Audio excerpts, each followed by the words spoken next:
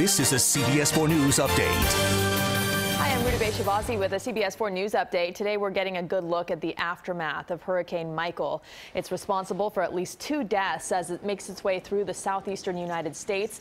The storm swept through the Panhandle as a Category 4 hurricane, leaving behind a path of destruction. The National Weather Service reports storm surge as high as 14 feet in some areas. Many first responders from South Florida are helping the Panhandle recover after Hurricane Michael. Miami-Dade Fire Rescue sent an additional 35 members of Florida's Task Force 1 to help in those efforts. Some members just returning home after Hurricane Florence, but are still happy to help. I put thousands of hours in training for this. This is what we work for. This is what we want to do. This is what the dogs want to do. So, of course, we want to go do it again. Other agencies across South Florida, from Hialeah, Miami Beach, Sunrise, and Tamarack, are also lending a helping hand. Crews will help with anything from medical care to passing out supplies and search and rescue efforts. Hialeah detectives arrested a woman in connection to a hit-and-run crash that killed a 79-year-old man. Police identified the driver as 23-year-old Maidelis Pulido. They say she was driving a stolen car on East 4th Avenue near East 17th Street when she turned and struck Orlando Quiala as he crossed the road Tuesday.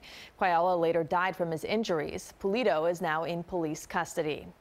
A major merger is happening between a drugstore chain and a health insurance company. The proposed $69 billion merger between CVS and Aetna got the green light from the Justice Department. But there is a catch. Aetna must sell its Medicare Part D drug plan to resolve any antitrust issues.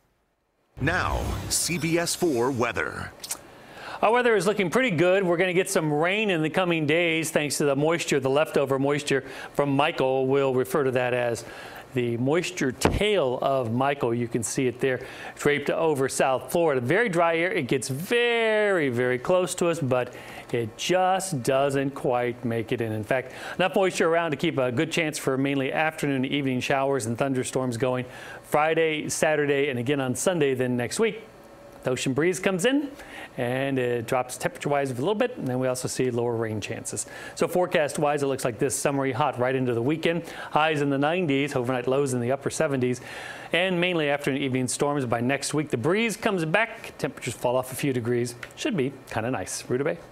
Thank you, Craig, and that's the news for now. You can always find us on CBSMiami.com and tune into CBS 4 News at 5, 6, 7, and 11 for all of today's important headlines.